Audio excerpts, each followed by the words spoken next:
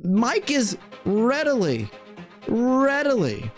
misinterpreting what J.I. Packer has said. In 2011, the celebrated author and apologist Dr. Norman Geisler released an open letter to Dr. Mike Licona regarding his suggestion that the account of the raised saints in Matthew 27 might be portents, special effects, or symbolic elements meant to communicate the theological importance of the moment in the story.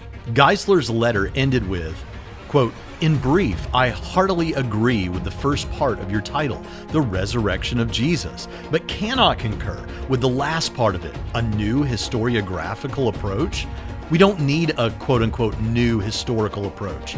The old historical grammatical approach is sufficient, as it has been down through the centuries. Indeed, if the principles of your historical approach, of using extra-biblical material as determinative of the meaning of a biblical text, were used consistently on the Bible, then it would undermine orthodoxy by dehistoricizing many crucial passages of the Bible," end quote.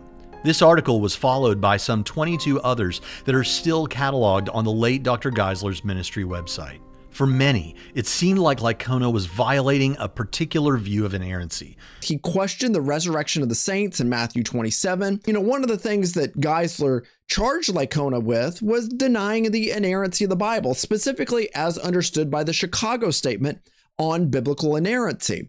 For others, it seemed important and even objectionable, but not a denial of inerrancy. It wasn't that Matthew got this fact wrong, but that Matthew may well have meant the account differently than many of us think. Nevertheless, the controversy would continue.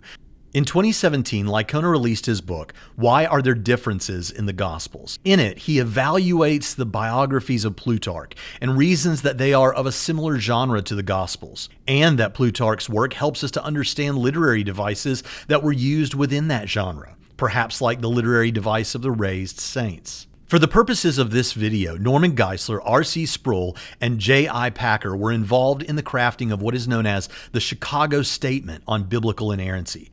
Clearly, Geisler thought that Licona's views placed him outside of what is acceptable within the Chicago Statement. J.I. Packer passed away in 2020, and he has often been cited as agreeing with Geisler about Licona's work. Yet it's also been suggested that Packer actually agreed with Licona and thought his work could be consistent with the Chicago Statement. Has Mike Licona misrepresented J.I. Packer? On the one hand, Packer endorsed Licona's book on the Gospels. On the other, Geisler says the following, quote, "Packer insisted that he strongly stands by both his affirmation of the ICBI statements on inerrancy and that Licona's views were categorically contrary to it," end quote. What Mike Licona is doing is he's actually misrepresenting not only the ICBI, but J.I. Packer. In the midst of this, a critic of Dr. Licona, Dr. Bill Roach, has challenged Licona on his thoughts on Packer, as well as his understanding of the Chicago Statement, inerrancy, and inspiration. When you look at the literature and you look at the history of this, he's misrepresenting J.I. Packer, clearly. Now Licona, Dan Wallace, Paul Copan, and others discuss what J.I. Packer actually said about these matters in their presence. So I gave this my standard lecture on why there are differences in the Gospels. And immediately after, Packer, who's the first to come up to me, and he said, "Thanks, tops, agreed with every word." I also remember very clearly him saying that he was in fear of Norman Geisler. He said that on more than one occasion. He said that he says he did not want to say too much publicly. He didn't want to give out too much because he was afraid of the backlash that would come from Norman Geisler. And he said he always lived with a little bit of hesitancy because of what Norm could say or do to Packer. And Dan and Greg affirmed the accuracy of the way I described my view to Packer. And then I asked him if he thought my views were compatible or incompatible with the Chicago Statement. He said compatible. And then Packer said, and I quote, these are the notes I took, "Norm contacted and asked me to issue a statement about your view. I did it reluctantly for fear of having Norm turn against me.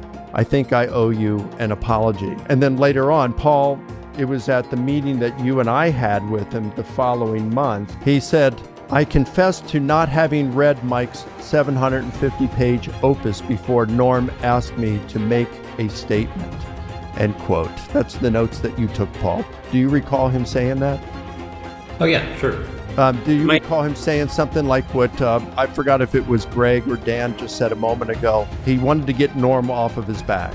Yeah, and that was definitely the concern of Norm's more overbearing nature and Packer's reluctance to enter into the fray and his not wanting to create any waves. So that was definitely a temperamental difference. Packer just got pushed hard, and you know the rest of the story. All of that was in part 1 of this discussion, linked in the description to this video. But here, in part 2, we'll be discussing Roach's comments about Licona's views and the Chicago Statement.